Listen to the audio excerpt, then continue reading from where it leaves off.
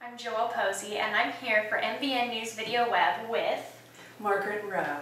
And as you see, we have these wonderful jewelry pieces that she's already decked me out in. I got some earrings, which, by the way, I do not have pierced ears. She has these as clip earrings, which I don't know about you girls, but sometimes they weigh really heavy and you want to just clip them on instead of having to actually put them in your ear. These are perfect for it. And this gorgeous bracelet.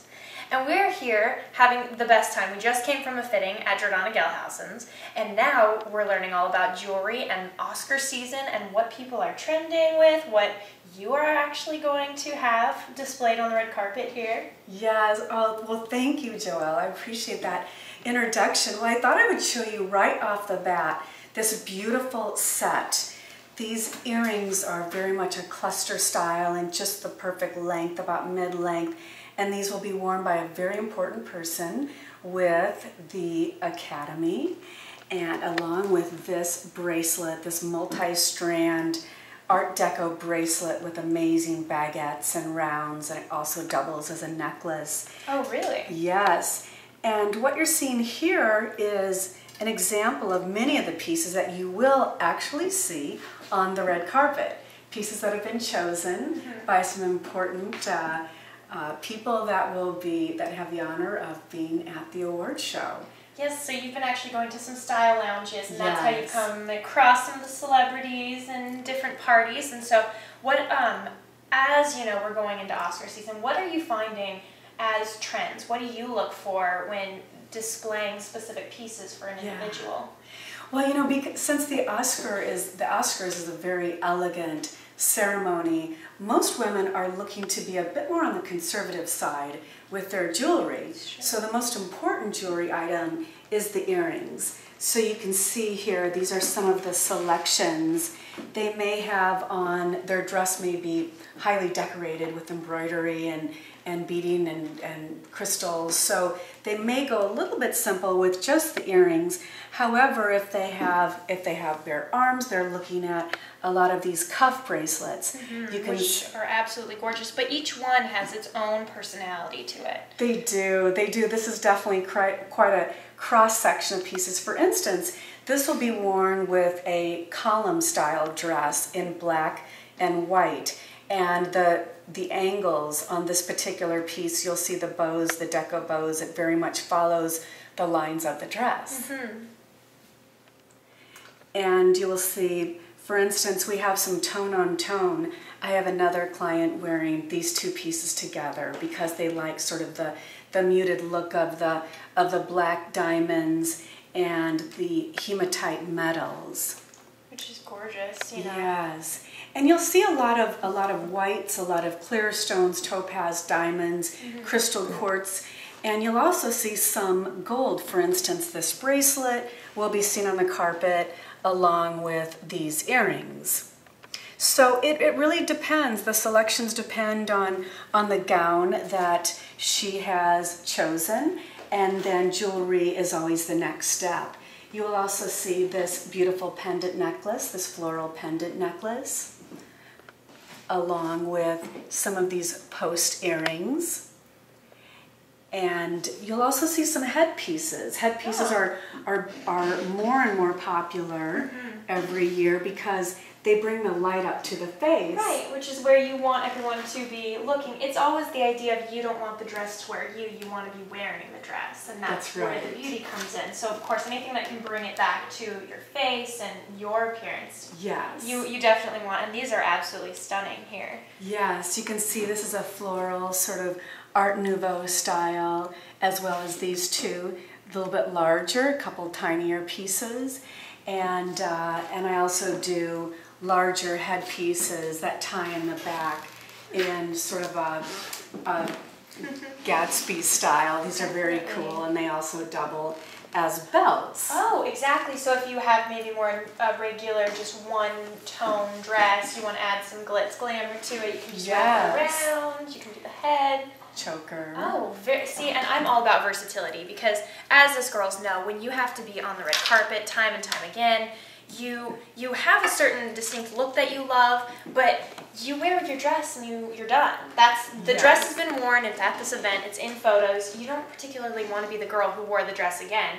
unless there's something new. Adding Yes. a belt to it, adding a jacket to it, and that's so key. Yes. I love when you get to accessorize and kind of update it. That's right. In fact, the earrings you have on are convertible. The drops actually come off, and then they're simply posts. Oh, see, and that's gorgeous because then exactly when you're going from day to night, when you're going from one event to the other, this can even work depending on if your hair's up or down. Yes. That's the thing I always think about too. If your hair is up, you want something that's a little bit more significant to kind of fill the gap. But if I wanted to pull my hair down for the event later, then exactly I could take off. See, I love it. We're having so much fun here. Joyce is too. We've already been playing and talking. Now, we were discussing too how a lot of people go immediately to the dress. They think about, you know, who some of the amazing designers are, but jewelry is kind of a second, maybe afterthought.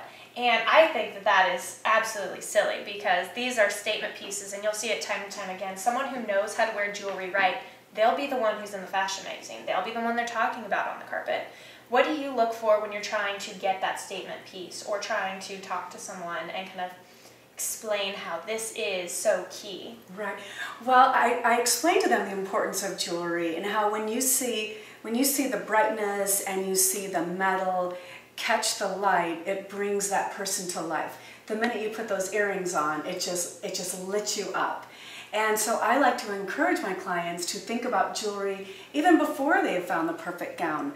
For instance, this Cleopatra deco collar is an amazing piece. In fact, it's been my go-to necklace on a few occasions because the minute you put it on, it just brings your whole look to life. And again, you can transition it with many different looks and wear sort of a plain column dress and build your jewelry wardrobe around more simple sheaths and solid colors. And something for us reporters that we always care about, because we're holding microphones a lot of times, we are always looking for rings and bracelets and stuff that you can see on the hand. And you have some gorgeous rings here. Can you tell us a little bit? Yes, that's right. That's right. I do have a number of reporters that will wear my rings to decorate and also to attract the attention of a celebrity that might be walking by. And so, yes, in fact, this is one of my most favorite rings. It's a bit of a corsage. These are all handmade, and I work with a filigree base, and you can see they will spread across multiple fingers. And they look amazing when you're holding onto a clutch bag. So if you have your clutch purse and you can see the embellishment on your hand, it's just a beautiful detail. And a lot of the press, a lot of the paparazzi that are shooting the event will focus on the hand and the purse and the clutch, and the celebrity will receive that many more photos on the online. Yes. And I mean, that is the goal. You do want to get the pictures out, and this is great for you as well because it is what you're saying. If you have a clutch, people don't always think about your hands, but you always need your nails done. You need it to look nice because you will be clutching it, and there are those reporters who are focusing on, you know, your shoes, on your purses, because those are designer usually as well, especially at the Oscars. Yes, and they're very easy to wear.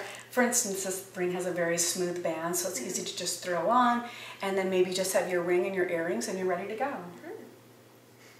And then the other thing that we were very intrigued with is your men's line that you've actually started. Yes, yes, this is called Debonair, the men's Debonair line, and you can see they are rough cut, semi-precious cufflinks. So this pair is Herkimer diamonds, and they're actually from the quartz family, and you can see they're very rough cut, very masculine, adds a lot of edge to a men's tuxedo.